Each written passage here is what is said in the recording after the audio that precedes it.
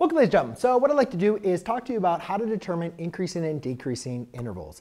And basically, I think the more confusion on increasing and decreasing intervals is like the notation on how exactly we write it. And basically, because I think most people understand, like they can even picture like a roller coaster. If we are basically saying here's time, and here's height,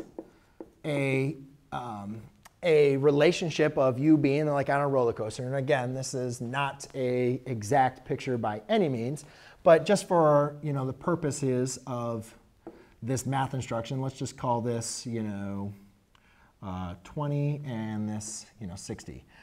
And then let's do one at 80. So you could have something that graph looks like this. As time goes on, you're going to be going up. Maybe you're just doing something vertical for a while. It's kind of fun. And then at 60, after 60, then you're dropping all the way back down to your original height where you started.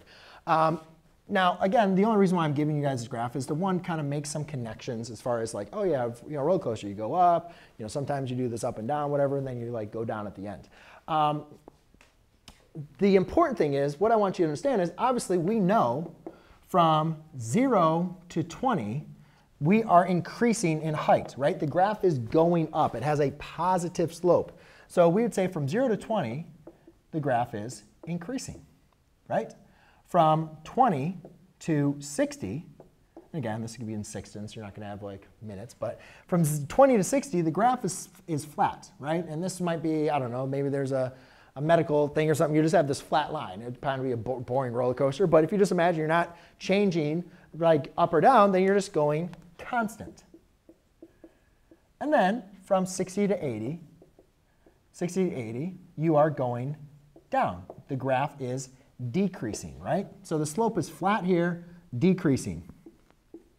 Now, usually most students like understand this, like, OK, I got it. But then what happens is when we introduce this in another formation of like a polynomial, it kind of starts getting a little bit more confusing, because we're not really thinking of this in terms of a roller coaster, but we're kind of like, how do we really make sense of everything? So I'm just going to kind of draw some. Yeah, let's do from let's go from negative infinity to there. OK. So now, usually when you see a graph like this, what we'll do is we'll label the points. And let's call this -1, 8. Here we're going to be at 2, -3. And again, I'm just like making up some random points here to kind of prove my point.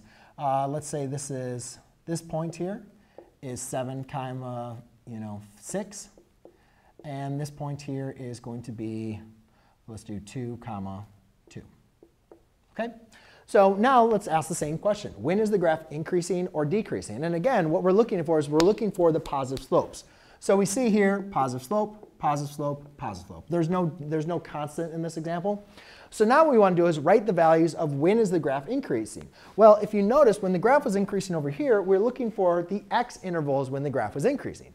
And that's the same thing we want to do here, is we want to look at the x intervals. But most students get confused is because they want to think of like the y intervals, like how high are you going, and so on and so forth.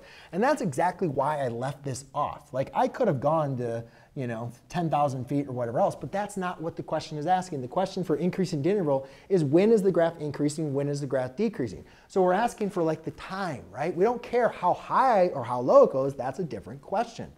So over here, when I'm saying when is the graph increasing or decreasing, I don't care about the y values.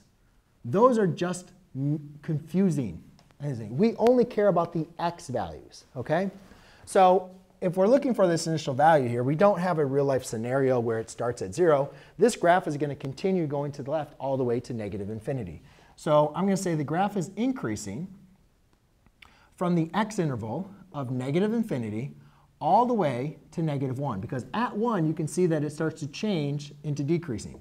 So the graph is increasing from negative infinity to -1. It really kind of depends on your instructor if you're using including or excluding points. In this case, I'll just use including points. Then it decreases all the way till 2. And then from 2 to 7, it is also increasing. It starts decreasing from 7 to 2. And then from, I'm sorry, that's not wrong. That's 8. Let's do 8, 2. And then from 8 to 2, the graph, again, is increasing. But actually, I'm sorry, from 8, not to 2. From 8, it's going to continue increasing all the way to infinity. Now, the graph is decreasing, where it's not increasing, obviously, where it has a negative slope, where it's going down. And you could say it's decreasing from the x value of -1 to 2. And it's decreasing from the x value of 7 to 8. Okay?